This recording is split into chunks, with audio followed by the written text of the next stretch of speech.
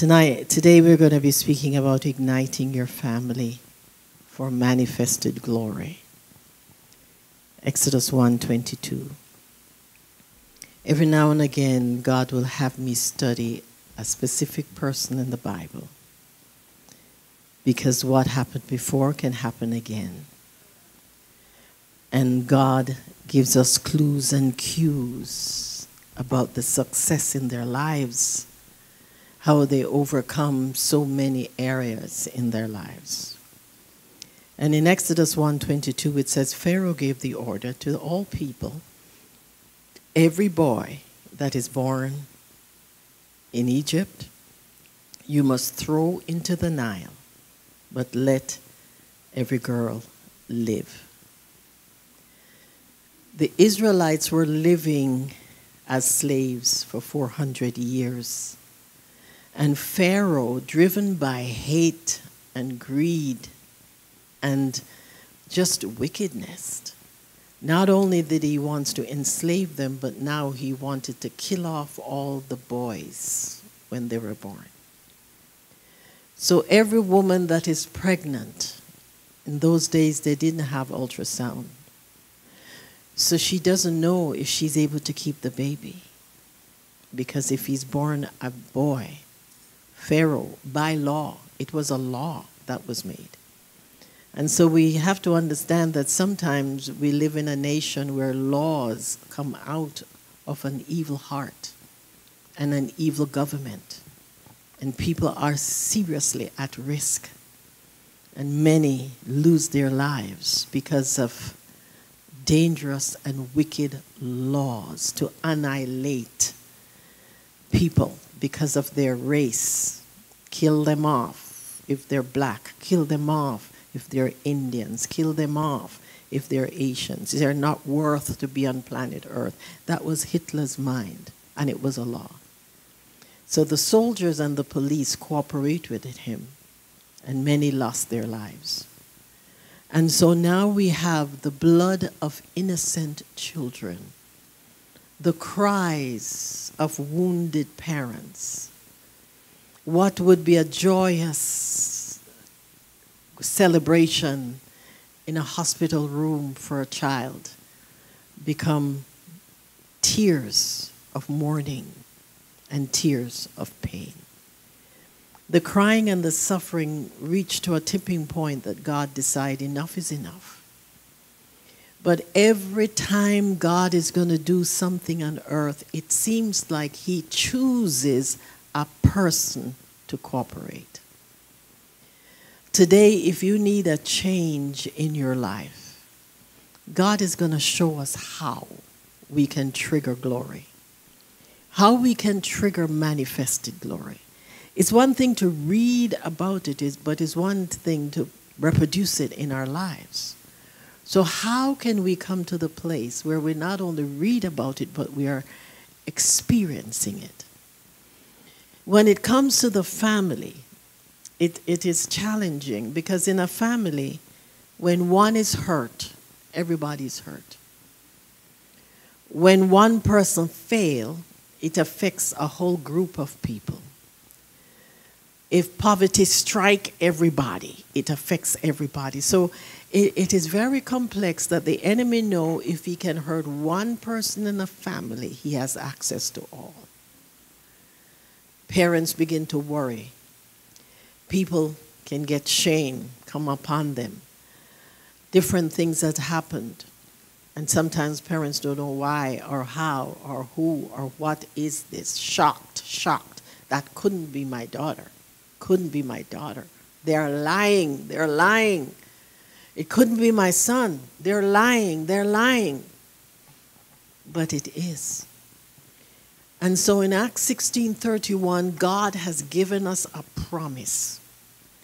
When you believe in the Lord Jesus Christ, Acts 16:31, when you believe in the Lord Jesus Christ, God says this, you will be saved and your household will be saved. Let's lift up our hands and say, God, I believe. I believe you. In spite of what I see, I believe you. My daughter will not go to hell. I believe you. My son will not go to hell. I believe you. My sister, my brother, my cousins, right to the third and fourth generation, God Almighty cut off hell as the destiny today. Because once he saved you, it becomes a generational salvation. And what is great this morning for us to be encouraged, it only takes one person to save a whole family. God is so great that he's just looking for one, and you might be the one. It says that Abraham was a man of faith.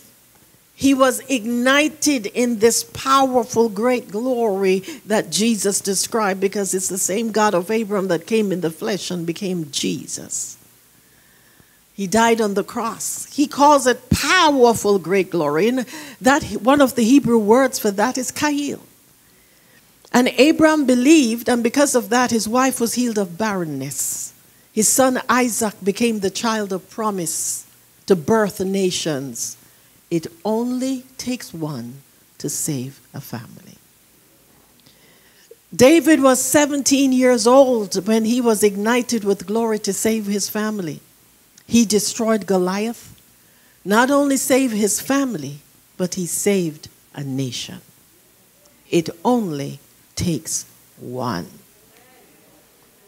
A grandmother called Lois and a mother, Eunice, who had a son called Timothy, saved Timothy. Grandparents, you are needed. You are in service. You are called. You know, some people say, oh, I can't wait for my children to get out of the house. They'll get out of the house so you can clean it and keep it clean. But they'll never get out of your heart. And you think, oh, the grandchildren, the same thing.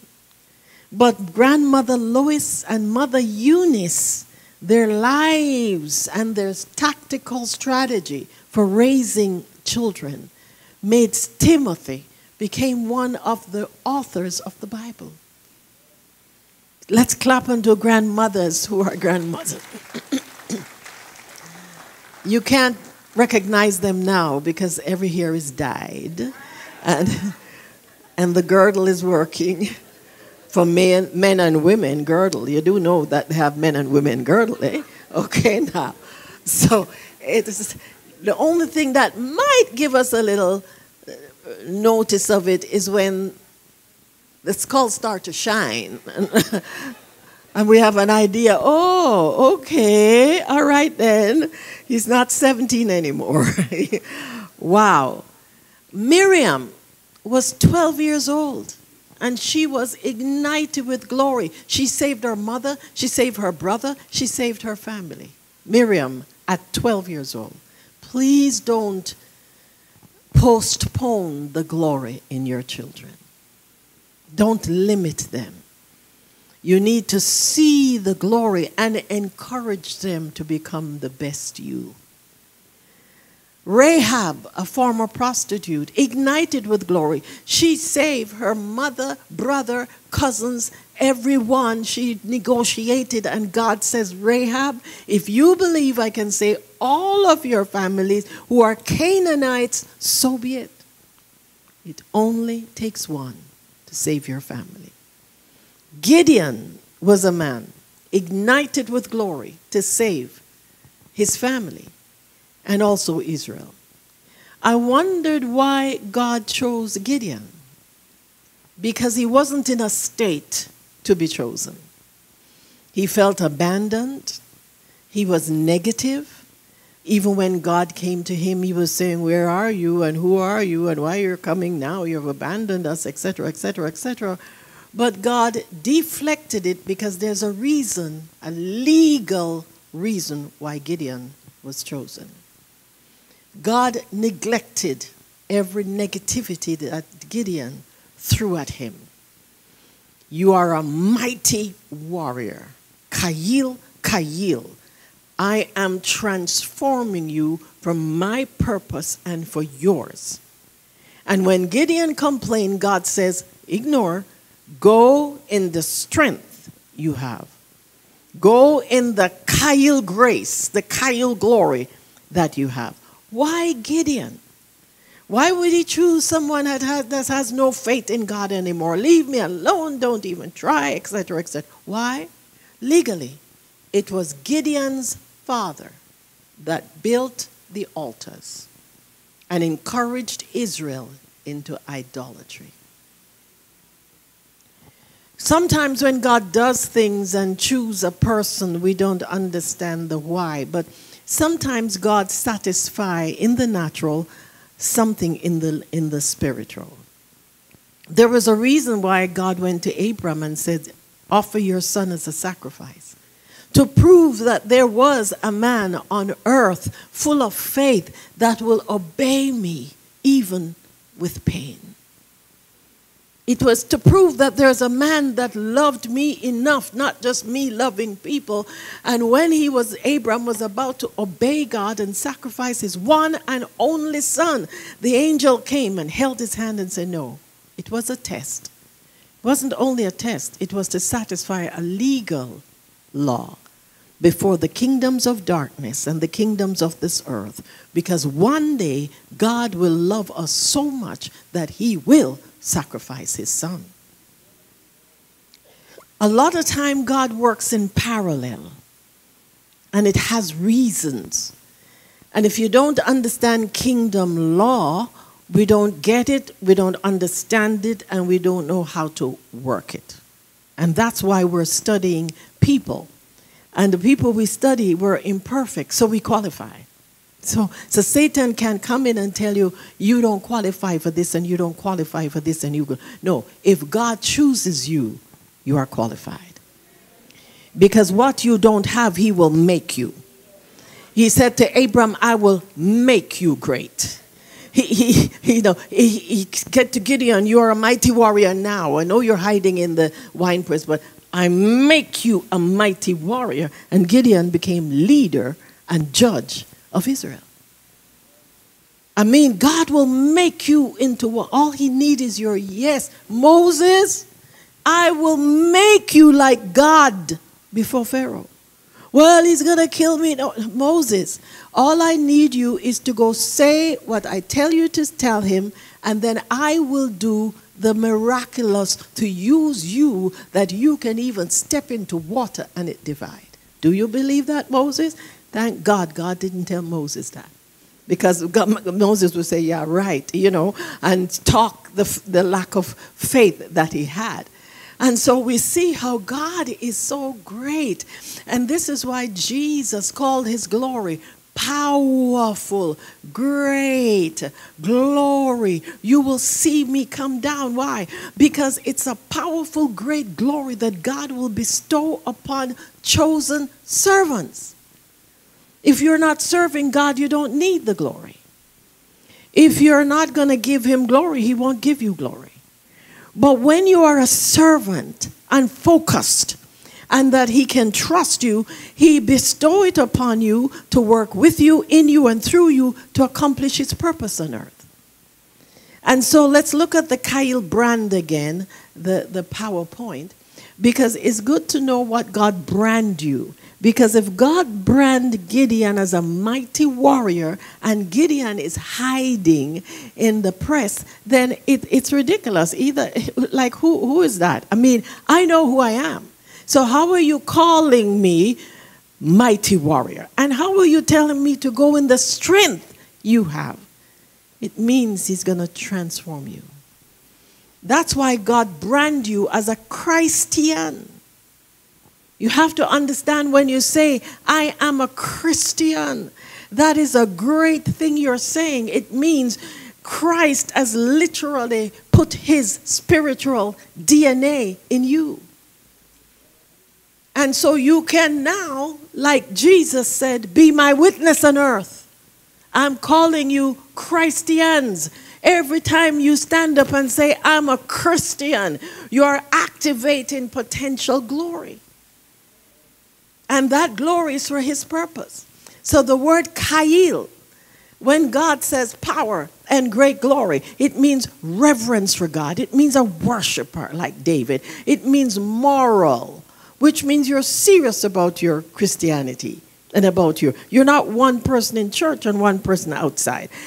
Excellent, efficient, wise, strong, host, which means God has an army to fight with you and for you. Valiant, valor, trained, noble, virtuous, worthy, mighty warrior, army, goods, riches, etc., etc., etc.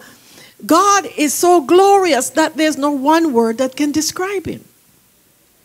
You would have to write a whole Bible with nothing but God's glory is, and that's it. 100 pages later, God's glory, and that glory is in you. That glory is in you. And that's why he needs us so much that he patiently is trying to teach us and to train us. And I mean, the definition of Kail ended with powerful and great. Those are the two words that Jesus used. I'm not just coming down with glory, I'm coming with powerful and great glory. And I am in you. And that's why Paul says, if only we could understand the riches of God's glory in us.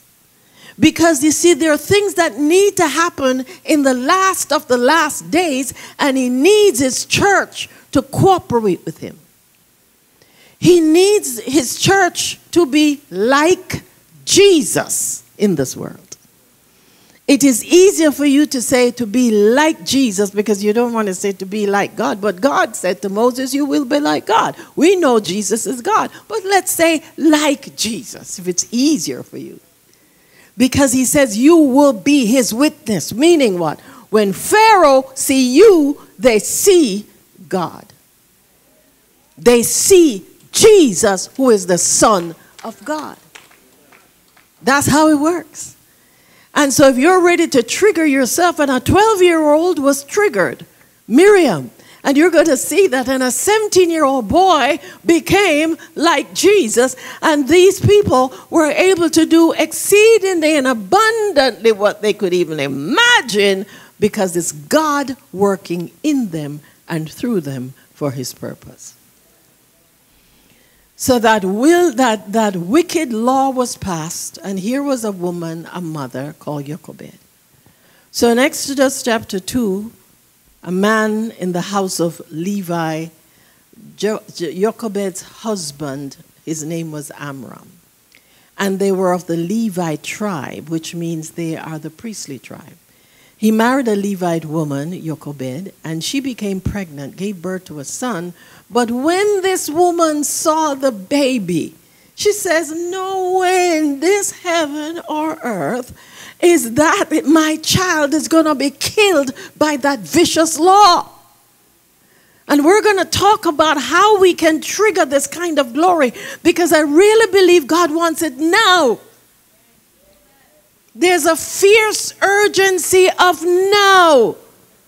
People of God, we just heard a sharing about the trafficking, the slave trafficking, the wickedness that is happening in our world. The news, you listen to the news and all of that. There's a fierce urgency of now, even how to pray for your children. Children are at risk. She says, he's not going to kill my son. And so it takes one person in a family to trigger manifested glory in the entire family. Oh, people of God, let's clap on that. Lift up your hands and say, God, tell me how, show me how. I'm ready to work this thing. I'm ready. This mother was sensitive to the Holy Spirit about the potential for her boy. He's a fine son. She obviously understood her identity. They were Levites, so they were a praying family. They were a priestly family. And she knew that her identity is from sons and daughters of Abraham. She knew that Abraham was a covenant man. She knew that God blessed Abraham and his seed for generations. She knew that anyone that cursed them, God will curse. Anyone who blessed them, God will bless. She knew the covenant blessings of Abraham. And she woke up one day and said, what is this? We're just accepting this. You know, just like how sometimes as Christians, we call ourselves Christians, but we're just accepting this nonsense. We're accepting this pain. We're dumbed down. We're muted. We're not even feeling anymore. What is wrong with us? And she woke up and said, you will not kill my son. And she called on Jehovah. Come on, say the name. Say Jehovah. Say Jehovah the Most High. Because if you have things this morning, the same God is here in this place. Clap unto Jehovah. She got ready. She says, I will save my son. Do you know how? I don't know how. Do you have any resources? I don't have resources, but I am telling you. Which means I am going to activate the supernatural as I listen for the practical. You understand me? Okay, lift up your hands. It means if you're ready for change, you have to be ready to do the natural so that God can do the supernatural. She was ready. She was like Hannah. God, I am barren. I'm tired of the pain. But if you give me a son, I will give him back to you. A covenant prayer means you're ready to do whatever it takes to break something in your life. That's what that kind of prayer is. And so Hannah was ready. Jochebed was ready. The family was ready for this, and God Almighty was also ready. You see, once you get ready, God get ready. You understand what I'm saying? Because if you're not ready, you like to live in your pain. If you're not ready to get over the situation, if you're not ready because you want to nurse your hurt, if you're not ready because you're looking for pity, God is not going to give you pity. He has to wait until you wake up. Hello, who are you? If I ask you, who are you? You should say, I'm a Christian. Say that. Who are you? Who are you? Who are you? When you are ready and you believe in God, then he get ready. God was ready.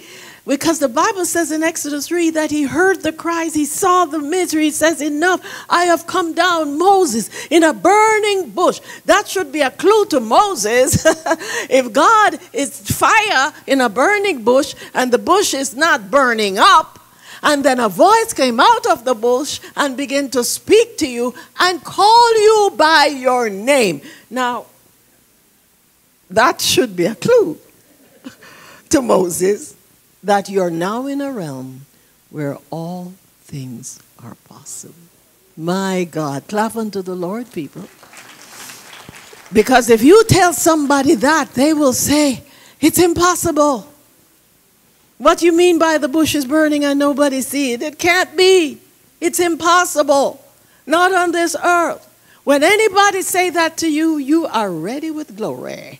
Because you're not going to stay in the gutter with them. You're going to fly in the wings of glory. Now the chicken is talking to you. The chicken is talking to you. You can't fly. You can't fly. You can't fly. And the eagle says, I'm not a chicken. I'm an eagle. Let me show you what God can do. Come on, somebody say hallelujah.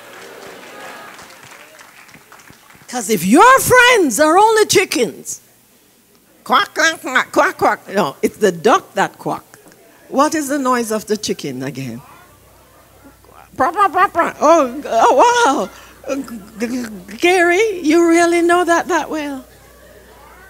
Oh, it's Richard. No, that sounds more like normal.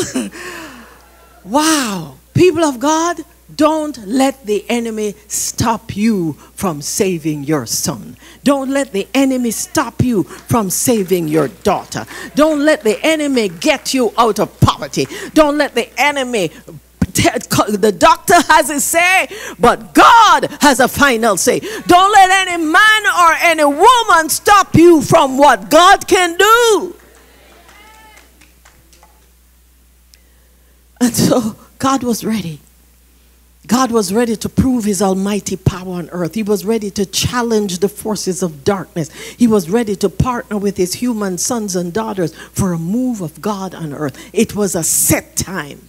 Enough is enough. Luke 21:27, Jesus talked about the set time. At that time, they will see the Son of Man come in a cloud with Kyle glory, powerful, great glory at the set time. Is this the set time in your house? Are you ready now for your miracle? Are you saying, God, enough is enough?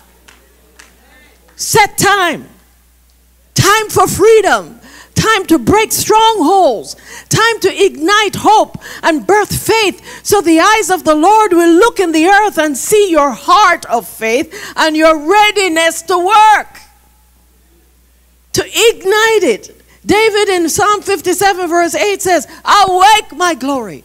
Awake, lute and harp. Let me get my musical instrument. I will awake the dawn. What is the dawn? I will awake my new beginning. I will awake a future of brilliance, a future of power, a future with resources. I am tired and sick and tired of being sick and tired. You understand what I'm saying? I'm tired of the negatives. Enough is enough.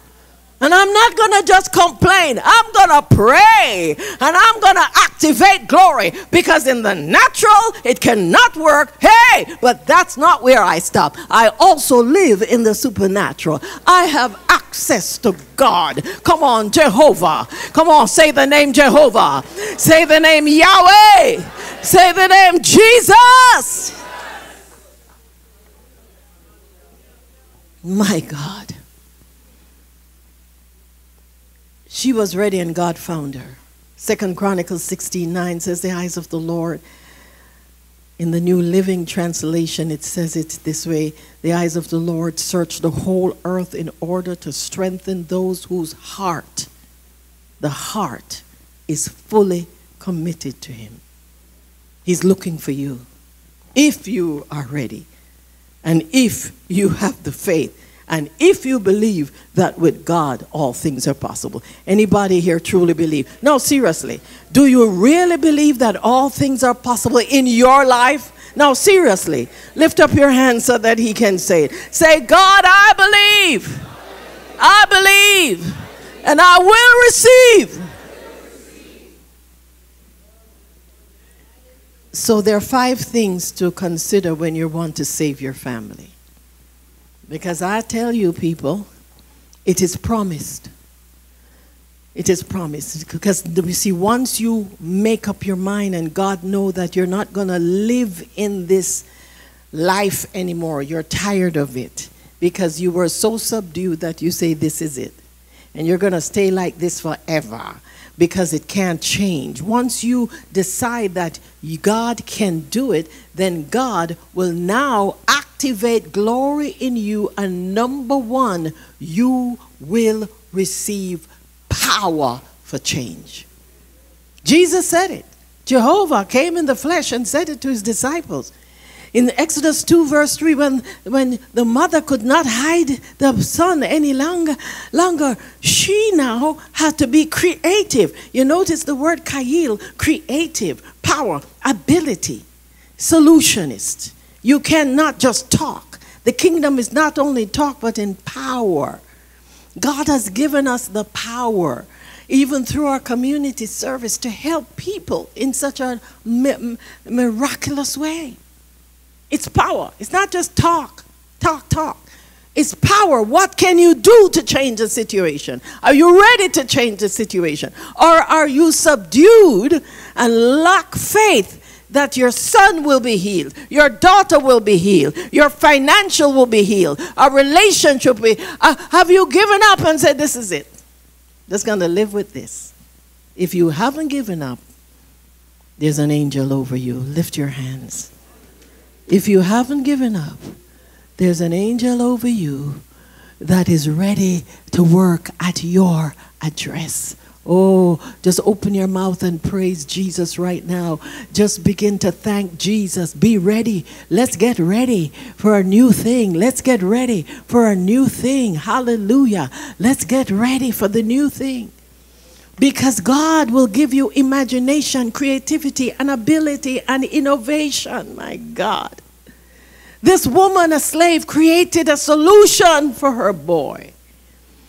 When she could hide him no longer, she got a papyrus basket and, she coated it with tar and pitch. What is that? Ability, creativity, innovation. And then she placed the child in secured blankets and put it in the reed along the bank of the Nile. In other words, God gave her supernatural wisdom. Seriously. For this woman to turn a basket into a boat. I don't know too many scientists that can do that. But I tell you something, when you're ready, you will be able to do the incredible. Come on, lift up your hands and say, I'm God, I am ready. I am ready. I was speaking to someone and she was struggling at work. I can't do it. It's too stressful. It can't happen. It's just too much. And God delivered her, and I asked her last week, how is it going at work? Oh, great.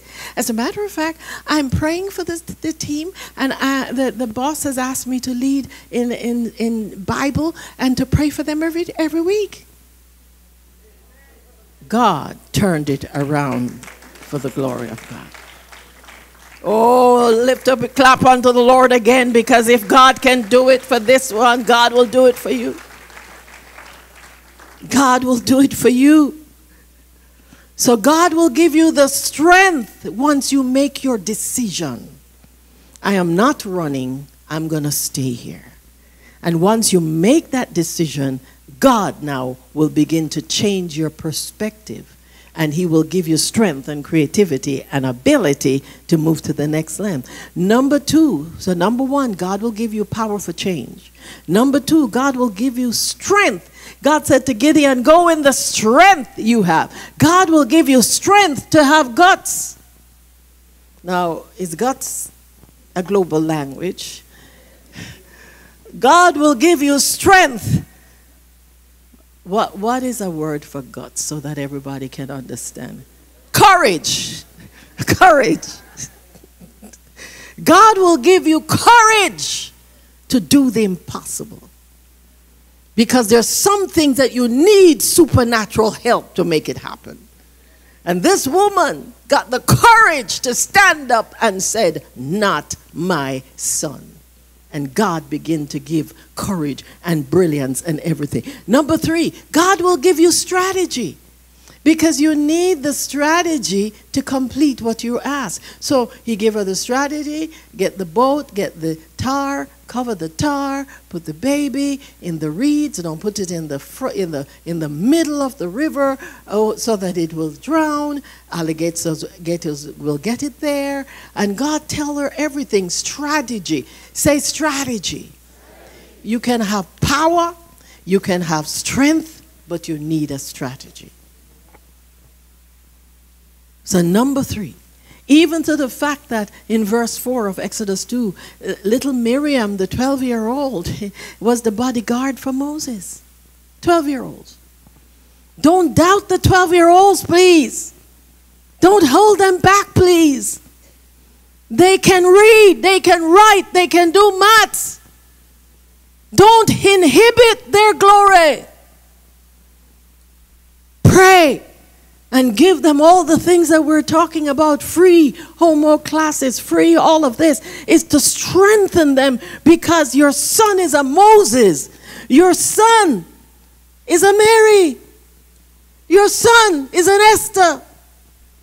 So you don't know. So you have to have the kind of tactical strength to train them, and don't resist them, and don't hinder them. And so you will get power for change. You will have courage to do what you need to do. And then God will give you the strategy, what you need to do. And then God will give you a powerful force called favor. they told you 60 times you're not getting the job, and you're here today, go out tomorrow and you will get favor. They will change their mind. Your enemies will serve you.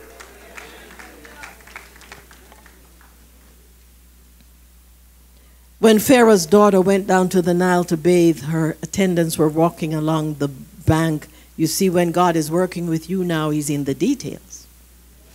Okay, go down there at 7 a.m. Details. Because the basket had to come there at the right time. The princess had to be there the right time. You do the natural, God will take care of the details. If he wants you to meet somebody and they were going out, they're flying out, something will happen and the plane is delayed. And he give you the interview right there. That's okay. I'll come to the airport and see you, and you can give me my interview there. Once you say to God, I am ready, and I have courage, and I'm ready to obey, I mean, he will turn things around that everything, whether princess or not, will be at the right place at the right time. We're looking in the logistics of the wind factor and all of that, that the basket is going to reach because of the wind and everything at a certain time. God fixed it. It's a fixed fight. You understand what I'm saying? The outcome is out there already. You just to go and just smile. Practice your smile. Wow, I heard crick, crick, crick, crick, crick. Some people haven't smiled for a while, and I really heard the quick, crick, crick, crick happening. Wow. I mean, can you imagine? So this is this woman now, the princess is on the Nile to bathe, and her attendant walking on the riverbank, and then the attendant saw the basket among the reeds and the princess then sent the slave girl to get it. You sent the slave girl to get it. The slave girl that your father is abusing. You send the slave girl to get it. But Jehovah sent your slave girl to save and serve the slave son. You understand what I'm saying? Because God is in the job. It's a job. You give God. I mean, this is a big plan for God. I mean, I tell you, God is, I shouldn't even have to say it, but in case you don't know it, God is smarter than the enemy. Shouldn't have to say that. I mean, it's almost sacrilegious to say something like that. Because remember, God crushed Satan's head. So he's half, you know.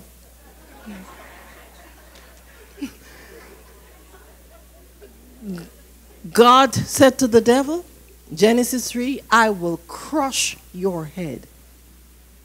So his head is now crushed. So that's why the insanity and all of that is getting on, because he's crazy. And he always set up himself to set up himself. Because he's not thinking too powerful, but dangerous. You know, we have people that are presidents, powerful, but dangerous to themselves as well. Because they set up themselves to fail eventually. And the enemies will eventually destroy them as well. But God just bless this baby boy. And then she opened the basket and she saw the baby crying. God even pinched the baby so he could cry at the right time. Can you imagine? I mean, no God like Jehovah. Come on, somebody say it with me. No God like Jehovah. No God like Jehovah. So she felt sorry for him. Yes, sweetheart. Feel sorry for the enemy. This is one of the Hebrew babies. Oh, so you know that he was destined to die by your father. You know it's a Hebrew baby. So what is God gonna make you do? Favor like a force came upon her, and she desired the baby. She wanted the baby. I am sorry for this baby. Yes, your father is doing it, but we'll talk later. I'm sorry for the baby. I'm sorry. God will even trigger emotions around you so that people will serve you and you will become blessed that no one can curse. Come on, people. That's where you're going. That's where you're going. Kyle glory is a force. It's a powerful force of favor. Jesus grew in favor with God and in favor with man. And so God blessed her with favor. And number 5, God will give you provision to save your family. He will give the provision you need in your life. So in Exodus 2, verse 7 to 10, the sister, little Miss 12-year-old Miriam, saw what was happening, saw the favor, saw the princess loving Moses and not killing it because they're supposed to throw him in the Nile River to kill it. Sister 12, smarter than anything, said, Ma'am, Pharaoh's daughter, shall I go and get one of the Hebrew women to nurse the baby for you? Now, can you imagine the 12-year-old girl knew that if you didn't get pregnant and have a baby, you wouldn't have milk in your breast. Can you imagine? She figured that out. So she is something else. And so she said, which means, as a 12-year-old smart, she's going to need a Hebrew boy to feed the baby because they didn't have the milk that you go buy at the corner store and all of that. They didn't have all of these things that you make up and the baby food and all of this. No, they didn't have that. It's old-fashioned breast milk. That's how it works. And so if you don't even have the milk, you can hire a former pregnant woman to feed your baby on her milk. Did you know that? Because some mothers have excess milk. And so they can feed another baby. And so, Miriam, who trained you, girl? What is it with this girl? And so the girl said, can I get a Hebrew nurse? Why she used the word Hebrew? Well, the Pharaoh daughter princess knew it was Hebrew anyway. And so Miriam now has to get, because these Hebrew women, they look, the father look at them and they get pregnant, They were just getting pregnant. And so Pharaoh said, what is happening with these Hebrew? They're too pregnantized. And he says, I have to do something here with these people, man. I have to kill off their sons because they're going to outnumber us. It's called eugenesis, where you intentionally kill off a certain race because you don't want them on planet Earth. That's what it's called now in our city, but it's happening right now.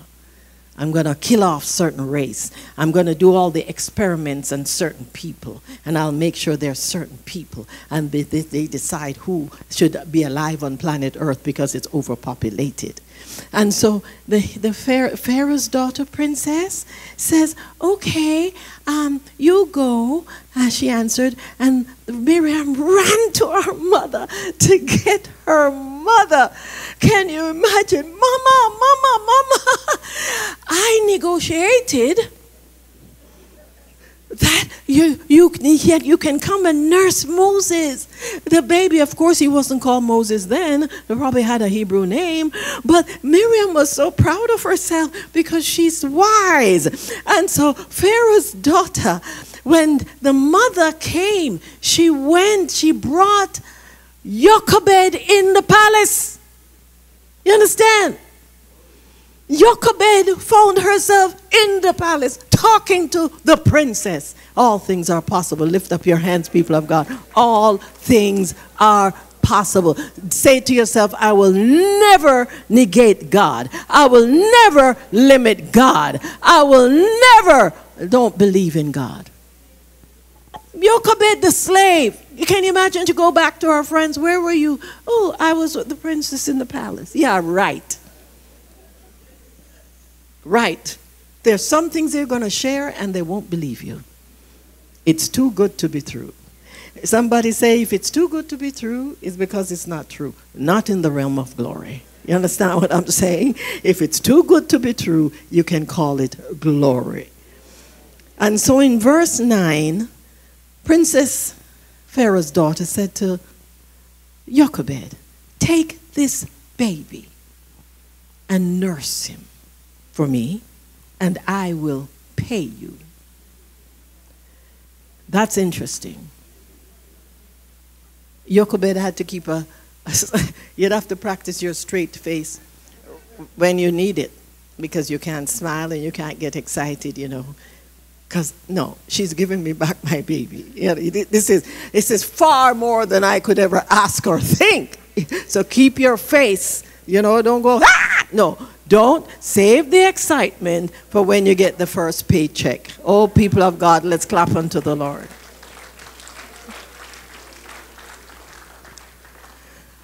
And so Jochebed took home Moses and nursed him 5 years.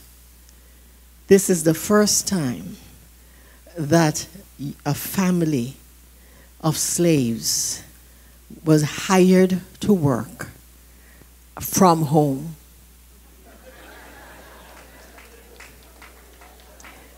Do you want to work in the palace or do you want to work at home? I prefer to work from home. And got a 5-year contract. My God. 5-year contract, people. Is there anything too hard for God? Whose report will you believe?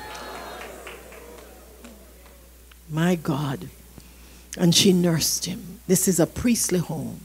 She nursed him and she spoke into him. She nursed him and they prayed over him. She nursed him and they are anointed. They anointed him so that nothing that they sow in that boy up to 5-year-old, it is already sown. When you sow Jesus into your children's life, they can never stop it. It can get dormant, but at some time, God is going to stir up the water again. Woo!